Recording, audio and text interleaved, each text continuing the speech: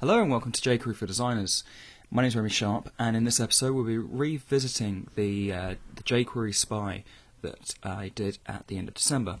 And what we'll do is we'll add some Ajax functionality to it. So instead of looping around a predefined list of elements, it will go off to our server, make a request. The server will spit back the HTML, and we will go round one at a time, introducing these new list items to our spy element. So this is the original simple spy. I've stuck it in a new file up here, and what this is doing is it's just going through. It's cached the original list of LI elements, and it's just looping around each one of them and introducing a new one at the top and fading out the bottom one. So over in my code, this is exactly the same as a simple spy, or it is the simple spy. I've upgraded jQuery to 1.3.1, and I've also reduced the number of initial LI elements. I need one more than we show initially, because of the startup code. Otherwise it kind of conks out here. But after we've made it an Ajax version, we may not need 5. We could just start off with 4, which is the number we're showing to start off with, which is here. So on my server side, I've created this little script.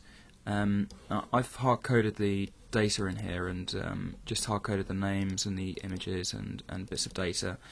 And at the bottom, I'm just randomizing the array and then looping around 5 of them and printing out the LIs. So if I show you what this looks like,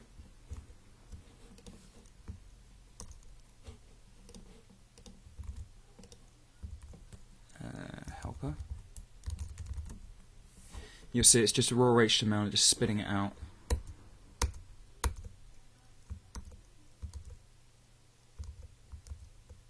I don't know what this image is. They're all the same?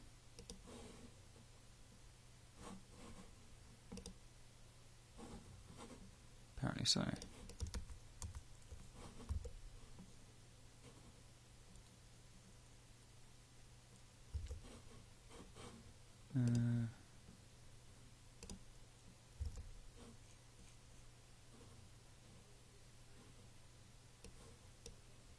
That loop looks right to me.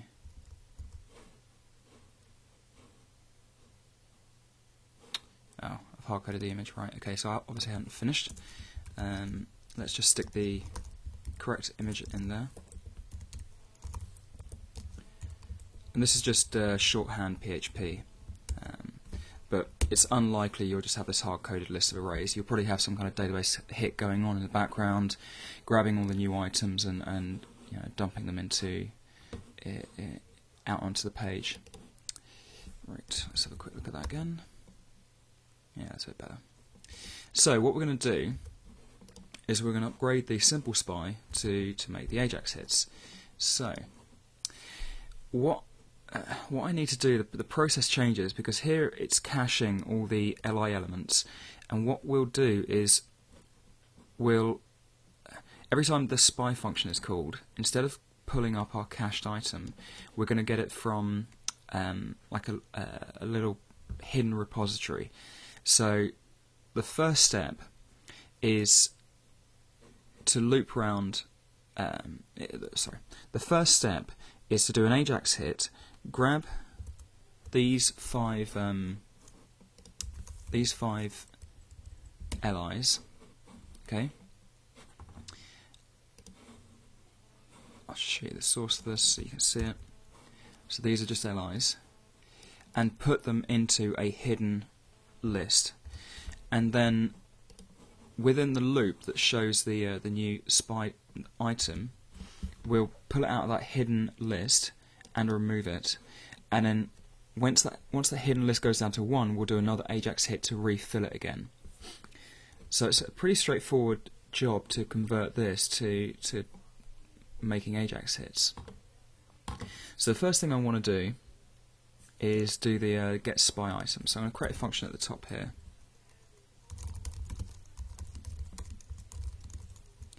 And I'm going to give it a source. So I'm going to create a hidden UL on this page, and this will be where I'm storing the Ajax requested items. So items equals source dot find ULI, and I want to say if items dot length. So if there's only one left, do an Ajax hit to get some more. If there's none, which there probably shouldn't ever be, but if there is, handle that as well. We'll return false here. And otherwise, we need to grab the first item and remove it from the list. So var.item equals items dot filter first dot remove. In fact, we can just return that straight out. Okay. Oh, yeah, that's correct. So what will happen here is this source of this element, the UL, it will reduce one by one, popping the first one off the top of the list. So instead of getting our spy item from this cache that we built up earlier here, we're going to get it from this function. So item equals, I'm just passing in this source thing, so let's put a to do so we remember to make that.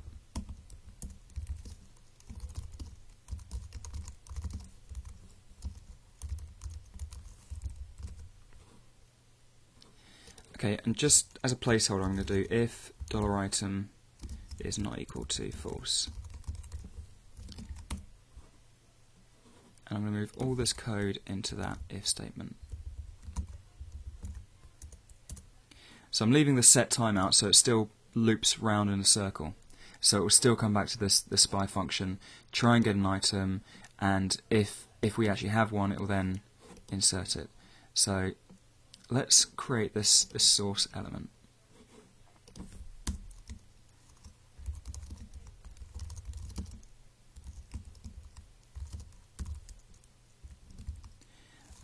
I want to give it a unique ID. No, do I? No, I don't. No, I don't. I'll hide it straight away and then append it to the body. And that's it. I'm just going to run that and see what it does for us. Yeah, so there's our hidden UL, and because we've captured it in a variable, we can reference it within this particular spy. So next step is we don't need the cache, so let's get rid of that. We don't need the total because we're not looping around a specific length, so we get rid of total, and I'm going to get rid of that variable and the items variable and the current item variable because we don't need that either. So let's get rid of that code as well. Okay, let's just pause off this for a second. This, where we've collected our spied item and it's not equal to false, we want to set the CSS and treat that as the element that will be inserted. So we don't have to change any of this code here. And then, right, let's see how this runs. Is it doing anything? No. Why isn't it doing anything? I don't think it's ready to do anything. Have we got any errors? No. Right, so we have 4 items here.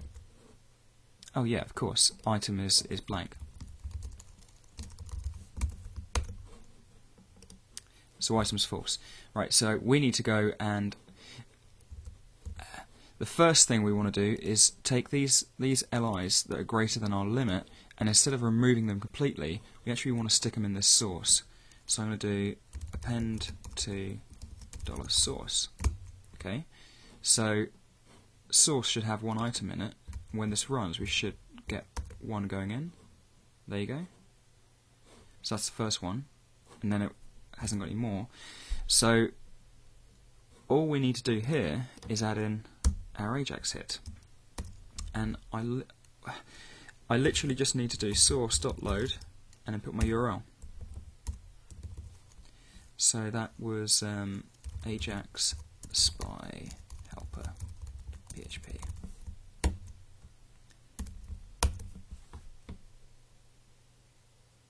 Okay, so in Firebug you can see the Ajax hit that's happening, and you can see these LIs that I was doing a console.log on. And if you remember, the PHP only returns 5 items, so we should get a 5th item here, and it will do an Ajax hit. Yes, there you go. And if you look at the HTML, what you can see going on here is this is our hidden kind of container where we store the results of the Ajax hit, so that we don't grab the Ajax hit and just dump them all straight into this UL. We kind of store them there as like a bucket, and we pick up 1 at a time. And then once it gets down to having just 1 item left, it does the Ajax hit again and plugs them all in. So if you see, when it gets down to, it'll get down to 1 now, it's grabbing this element and then doing an Ajax hit and stuffing them all back in again. So that's literally as simple it is to ajaxify our spy. One other thing that was asked on the jQuery for Designers blog was, how can we get it to stop or pause at least? So it's pretty straightforward. We're going to add a variable called running, set it as true. Oops, true. And in here, if running, then do all this code.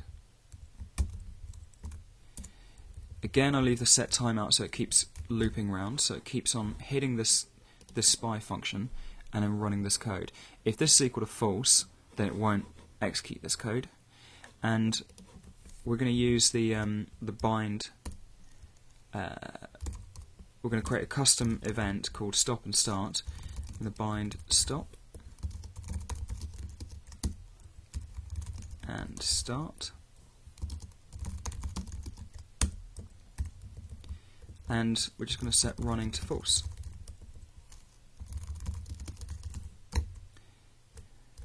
Okay, so if I show you that now, it doesn't change the code at all, but if I show you in Firebug ul.trigger stop,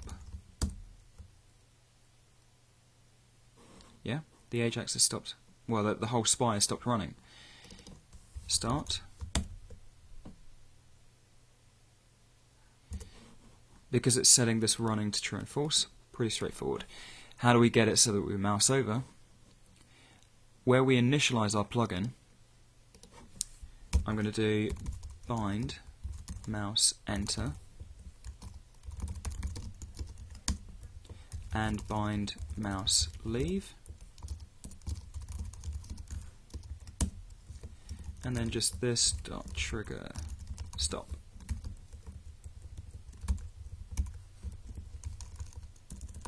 And the opposite for when we come out. So let's just refresh that. Our mouse comes in, whole thing stops, mouse goes out. Yeah, well, there we go. And off it goes again. I also wrote almost a couple of years ago another spy, very much along the lines of the dig.com spy. I think you search for jQuery dig spy.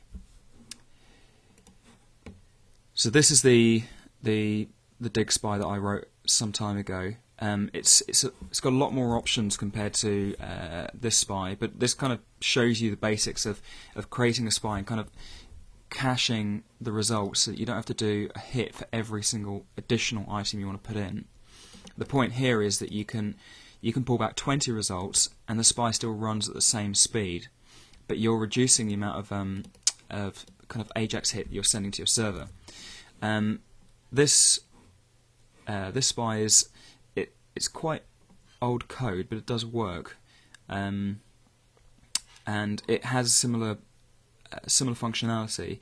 The only thing it does have over what we've just created is it checks if a duplicate is there. So if it pulls back exactly the same, like the latest row it pulls back from the Ajax is the same as the one that's currently sitting on the page, then it won't pull it in.